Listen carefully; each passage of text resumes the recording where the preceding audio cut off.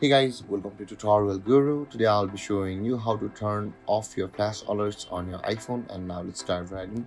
Now to turn off your flash alerts on your iPhone, first open up your settings on your iPhone, and after that you'll be required to scroll down until you can find the accessibility option available for us.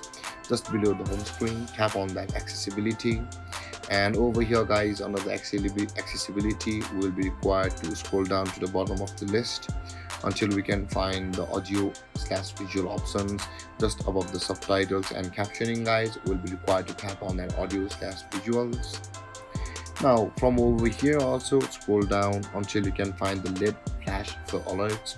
Now in order to turn off the flashlights or the flash alerts on your iPhone, tap on that LED flash for alerts.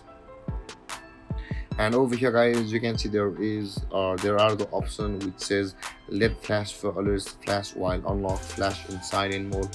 If you want to turn off your flash alerts while unlock mode or while in silent mode, then these are the two toggle icons you need to turn off for that. But if you want to turn off or disable your flash alert notification for all kinds of alerts on your phone or notifications permanently, then tap on the LED flash for alerts icon over here or the toggle icon over there, and your flash alerts will be turned off or disabled for your phone.